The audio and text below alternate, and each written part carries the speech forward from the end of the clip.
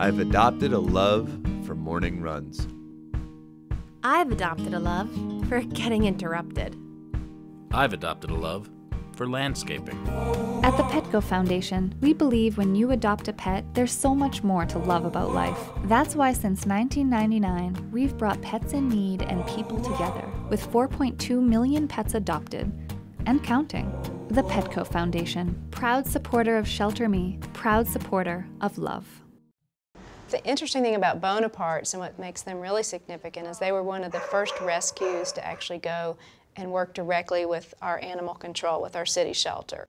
Bonapartes kind of blazed that trail for us. Hello. What about this little guy? When I did first go there, it's true that their euthanasia rate was very, very high. There was a statistic that probably only 1 in every 10 dogs was going to make it out of there alive, which is it is a hard thing. I can understand why people would say, oh, I can't go to any shelter because I want to take them all.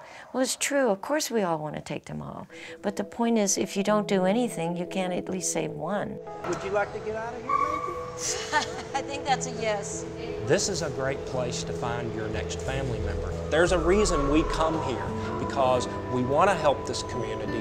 We want to help these dogs. Metro takes in everything. They have to. So we pull animals from the facility to make more room here, but we also try to send people to Metro. Whenever we have an adopter come in and we don't have what they're looking for, we help try to overcome that stereotype of what this place is. We're able to say, come here, it'll be a good experience. Look at this guy.